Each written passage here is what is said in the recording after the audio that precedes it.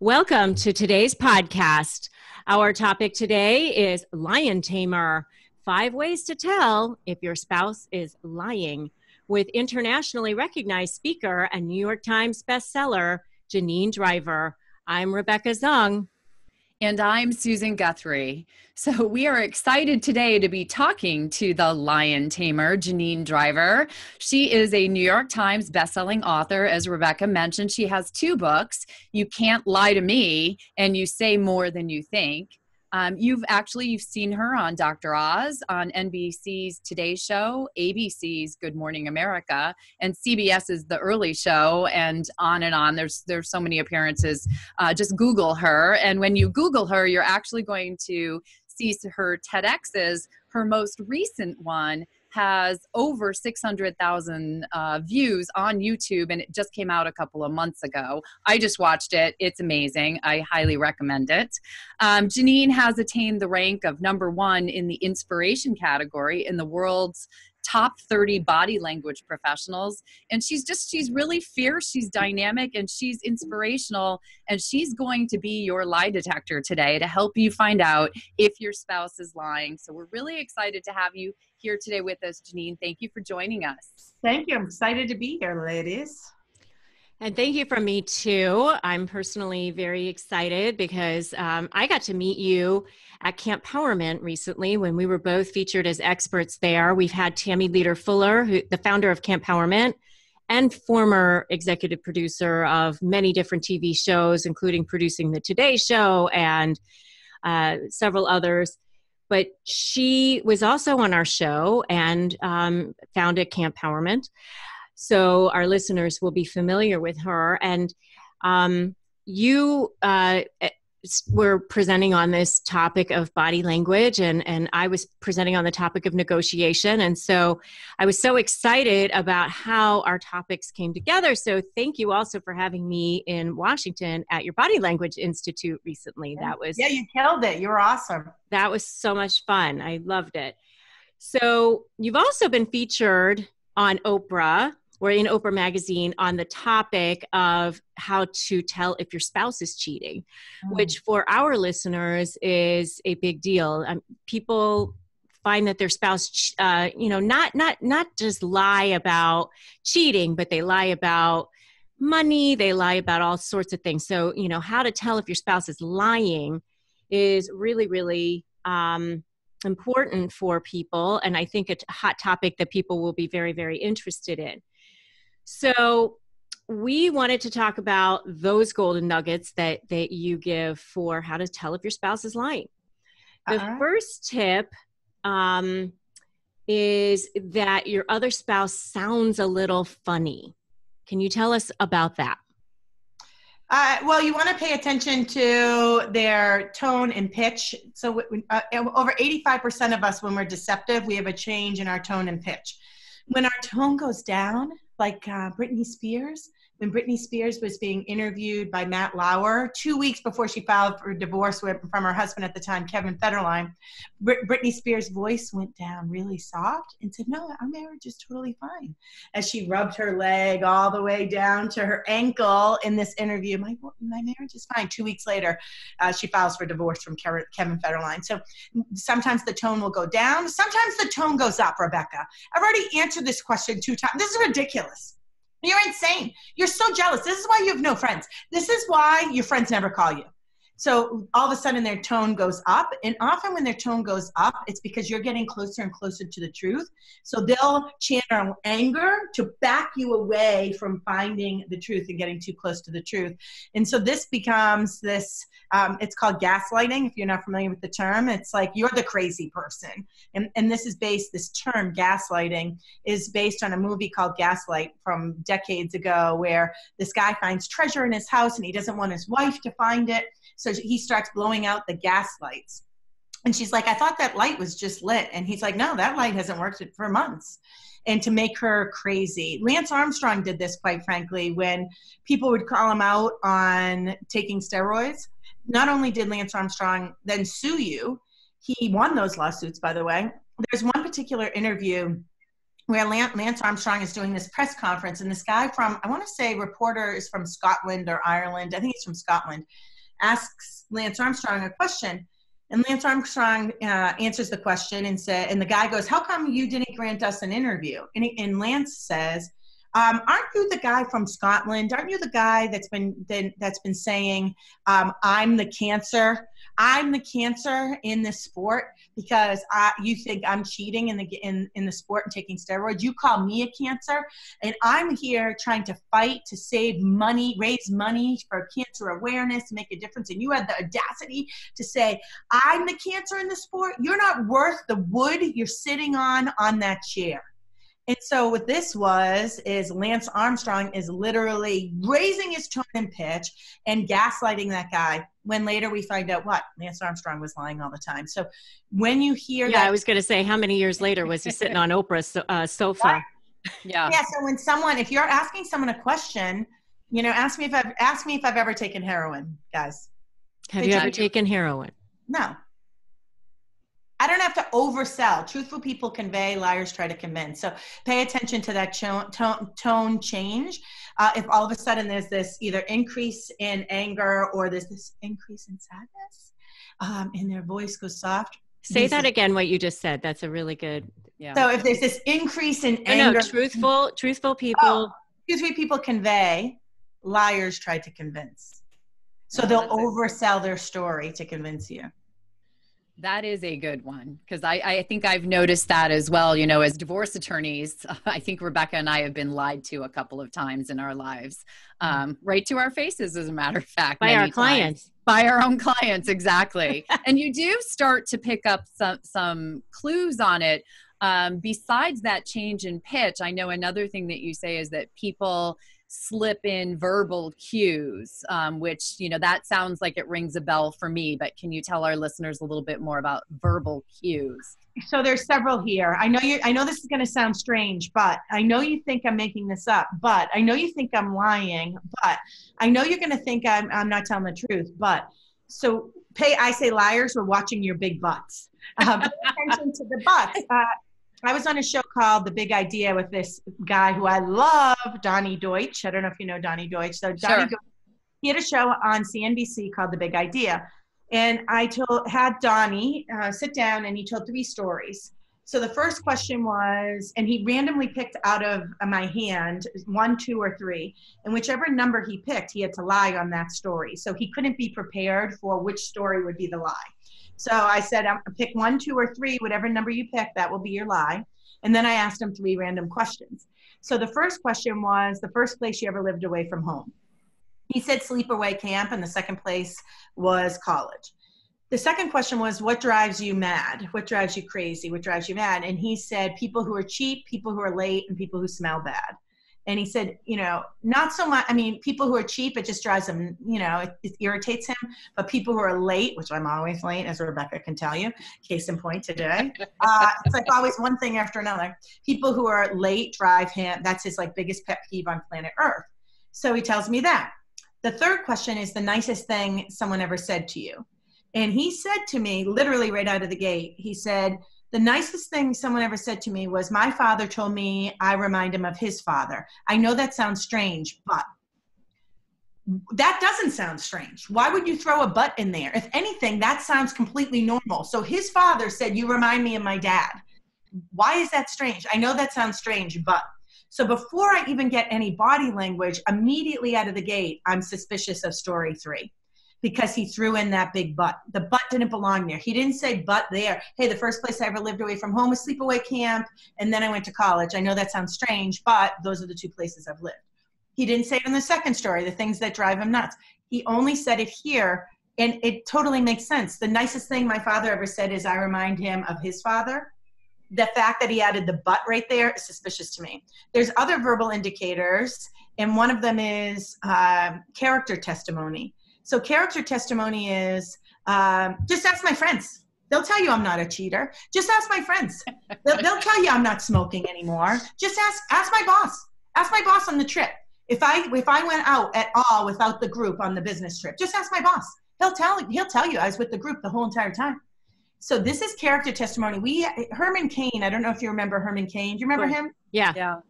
He ran for president a couple of years back, and I loved Herman Cain because he was so fun to watch for a detecting deception expert, because he gave character testimony in the third person about himself. Kind of like Bob Dole used to say, Bob Dole, Bob Dole would always say, Bob Dole doesn't think this is a good idea. Well, this guy, Herman Cain, running for president, he was charged with like sexual harassment charges came up against him. Not charges, but, people came forward. Allegations. Yeah, allegations. There's a lawyer word. There's a lawyer word. Thank you, lawyers. So he said Herman Cain would never do something like that. And Herman Cain is not the type of man. And I'm like, dude, Herman Cain is giving character testimony for himself. So anytime you're confronting your significant other and they start giving character testimony, your BS barometer should start to go crazy. That and the butts, right? That and the butts. And other things like, I knew this was going to happen. I knew you were going to ask me this. I knew this was going to happen. Or they'll say, what kind of person do you think I am? Are you calling me a liar? Are you calling me a liar? Why are you asking blah, blah, blah, the same question? This is ridiculous. You're embarrassing yourself. So again, that goes into, these types of statements go into that, trying to make you think that you're crazy, trying to make you gaslight you. So be careful of people. You confront someone and all of a sudden you feel like you're the idiot. You're like, wait a minute, am I insecure? Mammals, out of all mammals, the only mammal on planet Earth to override our gut instincts are human beings. A wolf never walks down the street or through the woods and says, I think I have a bad vibe. That lion over there looks dangerous. I'm overanalyzing it. And then walks by the lion. It's us, human beings. We override our gut instinct, and we can be, especially us women, we can be manipulated pretty easily because here's the deal. When someone is lying to us, your husband or your significant other, here's the deal.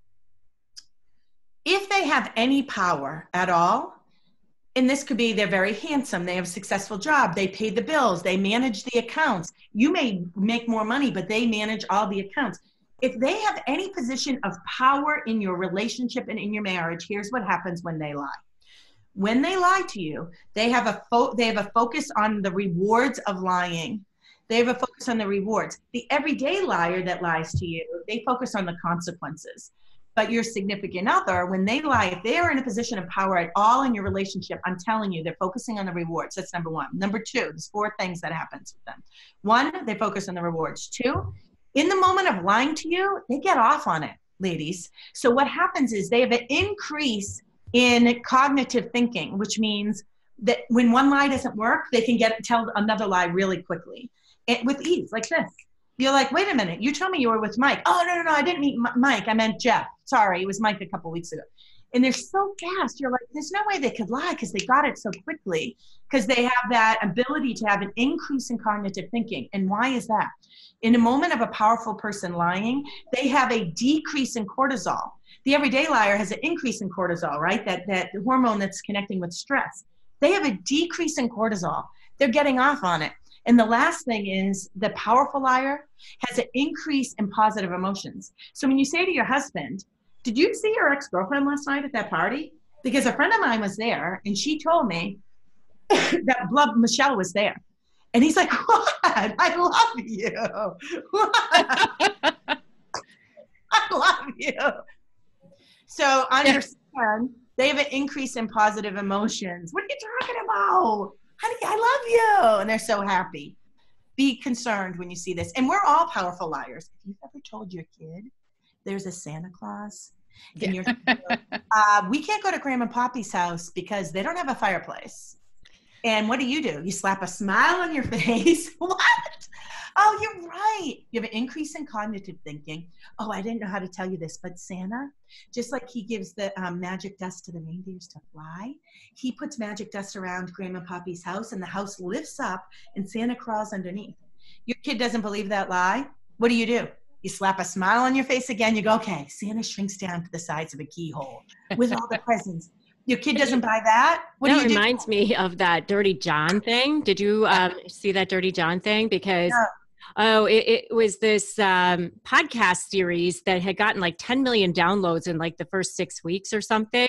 And Yeah. then they ended up making it into a Netflix movie. And we actually Bravo. just interviewed Lily Vasilev, because she has put together some points about how to prevent that from happening to you. But it was this guy who was a master at getting women to pay for everything for him. They would isolate. Well, he ended up being murdered by her daughter. I Ooh, would you give just it away. gave away. Oh no! Give it away for people. But Spoiler alert. yeah, spoiler alert. But he was such a master at getting this very successful woman to do whatever he wanted. Wow. And she said, like, you know, he said he was a doctor, and then they found his nursing degree, and he came along and said, well, I have a nurse anesthetist doctorate, and that's like a doctor, and that's why I am a doctor. And she believed it. And, you know, she said he would have something to say for everything, and it all sounded plausible, which is exactly what you're saying. Yeah. Right. And, I mean, and think about it when, like, if you're telling your kid about Santa or the Easter Bunny or the Tooth Fairy, you focus on the rewards. You have an increase in positive emotions. You have an increase in cognitive thinking, and you don't stress out. As a matter of fact, you're proud of yourself when you finally came up with, okay, I leave the back door open for Santa. Don't tell Grandma Poppy. You know, and your kid buys it, and you're like, you call all your friends, you're like, listen, I came up with 4 answers. I'm like a rock star. So we're all powerful liars. If you can think in your marriage, if you're getting a divorce, if you're separated, and they have a position of power, this is happening right now with a relative of mine that got a divorce attorney, right? I helped pay, so he wouldn't know that she already got a divorce attorney because he monitored all the finances, right? So she paid me back later. I wasn't in a hurry for the money. She paid the money, so he wouldn't know. Guess what? Once she serves the papers to file for divorce, he convinces her, now they're using a moderator. Well, now this divorce, supposed divorce, is now going on, I don't know, 6 months, and nothing is happening, and it's chaos, and he's calling all the shots, and there's kids involved. The whole thing is a big mess. And now he convinced her to get rid of the lawyer. So all that money was, I mean, and it's crazy. So she's crying and stressed every single day because he convinced her that the lawyers are not a good option. All they're going to do is raise your money and give you a big bill. Use a mediator.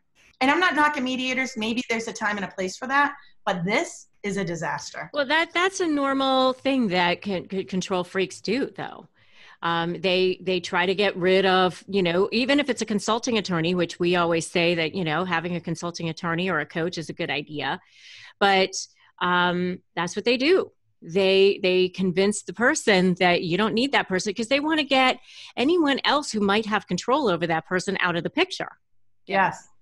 Oh, yeah. Well, the lawyer themselves, when we went in, it's a female lawyer, and when we went in, I went in and met with the lawyer as well, and I had a list of questions, and the lawyer, this is my friend. My friend's husband wrote a list and said, hey, when we get divorced, here's what I get, here's what you get. He writes this list. They always do that. My friend goes, well, that looks fair, and we bring it into the lawyer. She goes, there's 6 red flags in this list. And my friend's like, what do you mean there's 6 red flags? I go, this is why you get a lawyer. And so we went in. One of the things was he has all this property.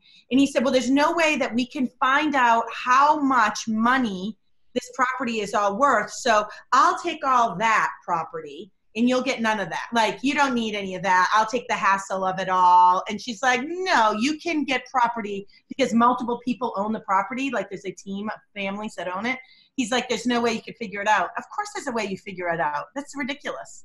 But my friend was like, well, it makes sense. No, it doesn't.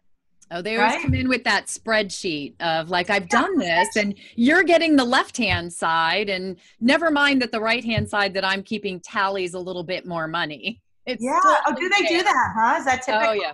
I see it all the time. Yeah. Yeah. So one of the other things you mentioned is the person's face flashes contempt. I want you to talk about that, but also I remember that you said something about like when people lie, something happens with their physiological, and that's why their nose starts itching and things like that. You can talk about that a little bit too. Okay, so see this look? I'm doing contempt while you brought it up. So do this, ladies. Okay. So that's moral superiority. Let me see, Susan. Let's say it. Oh yeah, you're good at it. Oh yeah, Rebecca. Oh no, Rebecca's a monster. So contempt is moral superiority. Now contempt belongs there, ladies. If someone gets an award, right? Your husband comes home and he gets this big award and this big trophy, and he's like the top salesperson of the year. It belongs there because it's moral superiority. It's like he's saying, like, you're damn right, I won the award because I worked my butt off. The problem with contempt is where you're confronting them. Hey, are you on Twitter with a fake Twitter handle?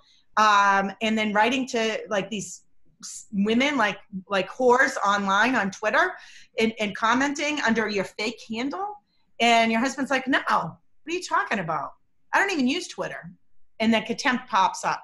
Contempt is moral superiority. When you see contempt as well, so contempt is usually done by the master manipulator.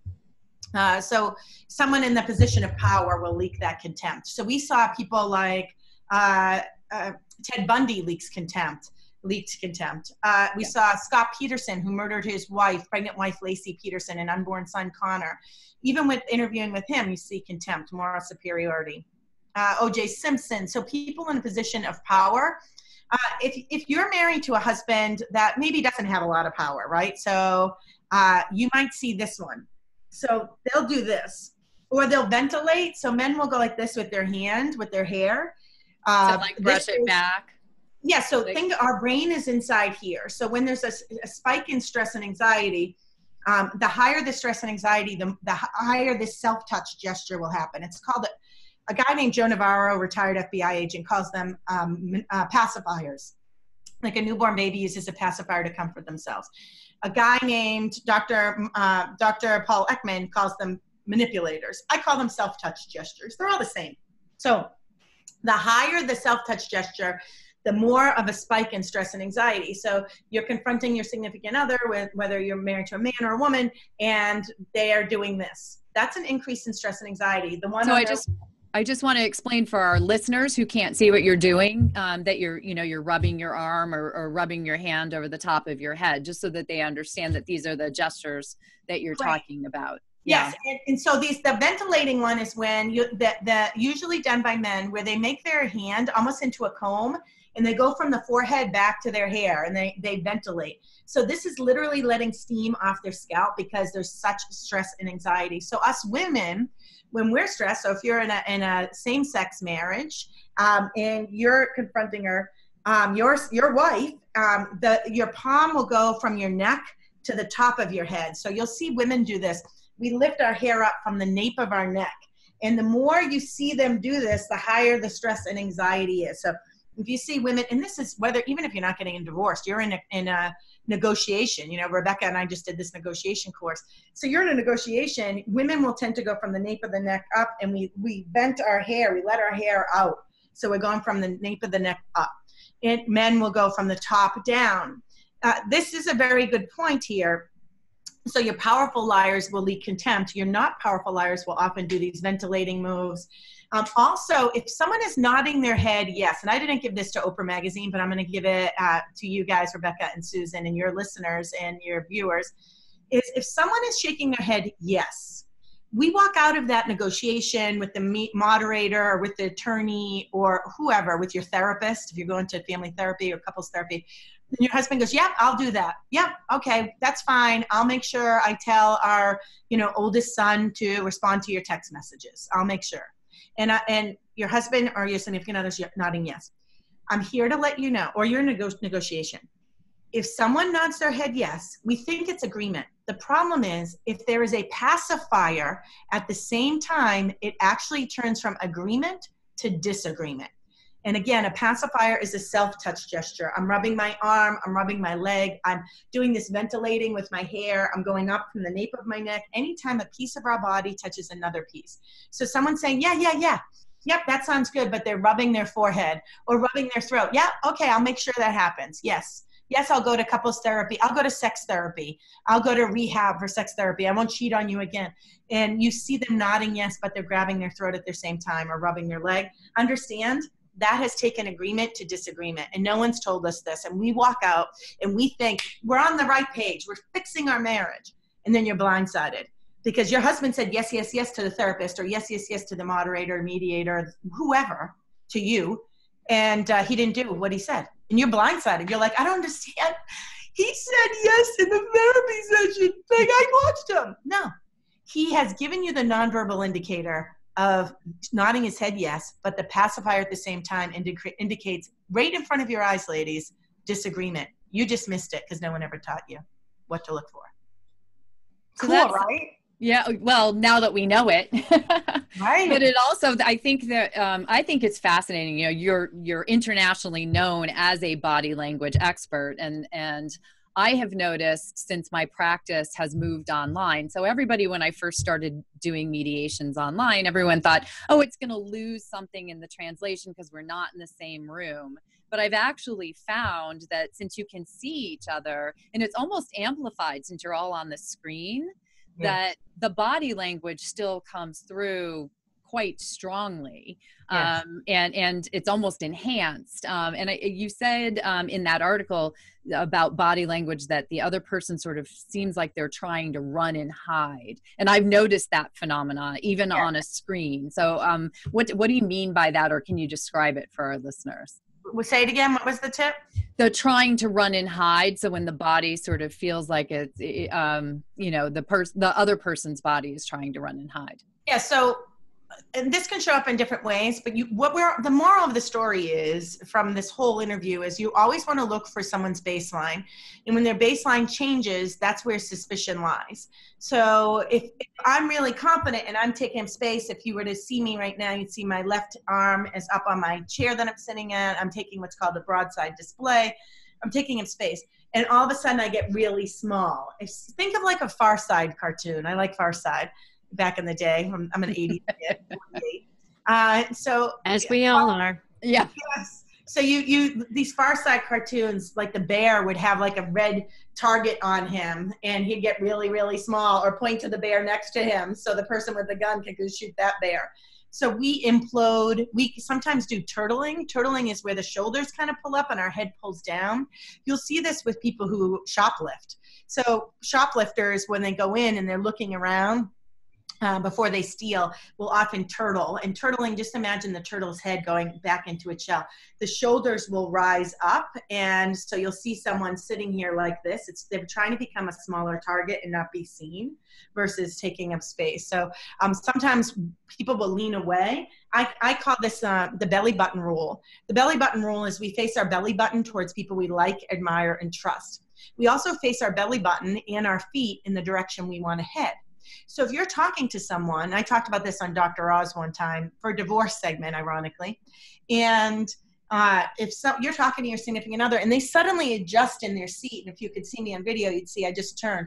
My belly button is now facing a door and exit. I subconsciously want out of there. So I will literally physically turn my belly button towards the door and exit. I have a friend, Terry Moore, in New York City, and she always says to her husband, his name's Nikolai, "Hey, Nikolai, my belly button is facing the door. You know what that means? Let's go, buddy. My belly button's out of here. Let's wrap it up."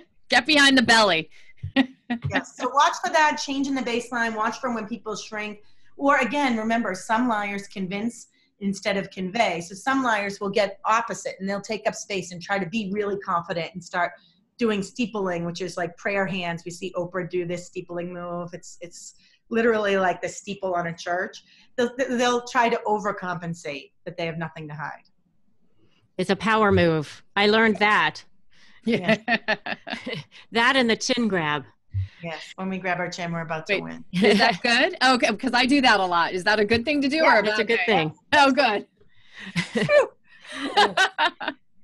Well, unfortunately, we are just about out of time. I swear we could do 5 shows with you on all different topics, but where can our... Well, before you do my I have to ask Susan a very important question. Yes. Okay? So I'm reading your body language. I'm gonna analyze you on 2 things, okay? Uh-huh. Number 1, have you ever given a TED Talk? I have not. And do you want to give one? Sure. Is it something you've thought about in the past? No. You have not thought about it? No, I've actually thought about Rebecca giving a TED Talk. Okay. So, and has Rebecca told you that you should be giving one, or tell me about this? I don't think we've talked about it. Okay, the reason I ask you is so when you introduced me in my bio, when you said I gave a couple TEDx talks, you scratched your nose at that particular point. So that intrigued me. And so I want the listeners at home to see what just happened here. I didn't see Susan scratch her nose and just assume, aha, she wants to give a TED talk, or aha, she's given a TED talk, but it hasn't been watched as many people as she would like, or aha, she applied for a TED talk but didn't get it. I think the important part on body language and understanding the hidden meaning behind certain words is notice the behavior, like Susan scratched her nose, and then do what I did, ask questions. Just because your husband leaks contempt or your wife leaks contempt, understand it doesn't mean that they're a liar. Just because they use the big buts or character testimony does not mean they're a liar. Maybe their best friend is cheating on their wife and they're keeping it a secret and they don't want you to know because they're afraid you're going to tell their best friend's wife. Be careful of becoming a mind reader. Notice the behavior, notice the words, and then ask powerful questions and see how they respond. Susan didn't overcompensate. She didn't try to convince me of something. She just said, no, yeah, sure, I'd love to give a TED Talk. Have you thought about giving one? No, not really. But I tried to convince Rebecca to do it. Notice how Susan's baseline remained the same. Her tone and pitch remained the same. This is the important part, is ask the questions when you see the behavior or hear the words. Does that make sense? And last but not, yes, good. Yes, and then totally. You didn't even know you were going to be part of my experiment. And no, I did not.